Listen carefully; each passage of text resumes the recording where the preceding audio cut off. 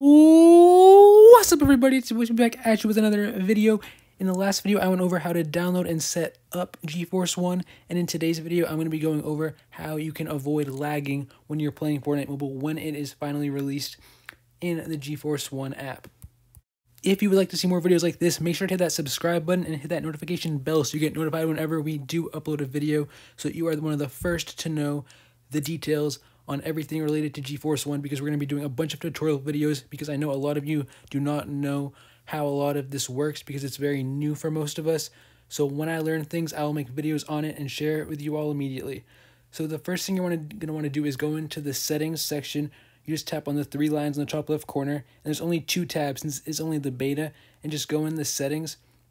And you're going to see on the right side, the first thing you can see is server location.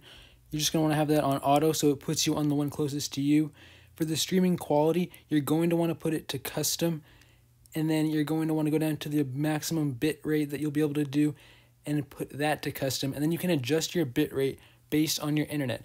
If you know your internet is weak, you are going to want to put it on a lower bit rate.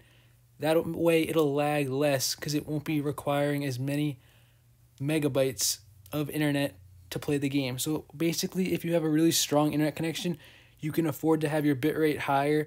But if you have a weak internet connection and try to play on a high bitrate, it is just going to be laggy, because remember, we're playing the game streaming through a Safari web browser basically, but it's going to feel like a normal game, but it's not. So it does take more internet than it would have in the past.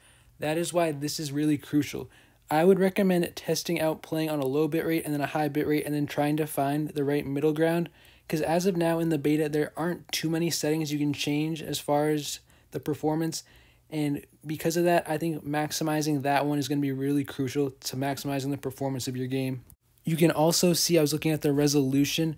I would recommend playing on whatever it is defaulted set on when you first download it, and then if you have black bars on the side, go in and adjust it and mess around with it until it's full screen and the entire picture is from corner to corner perfectly set up. If this video was helpful at all, please do drop a like. Make sure you're subscribed with notifications on if you want to be kept up to date with everything that comes out news related to this, because we're going to be keeping you all up to date. Thank you all so much for watching, and I'll catch y'all in the next one. Peace.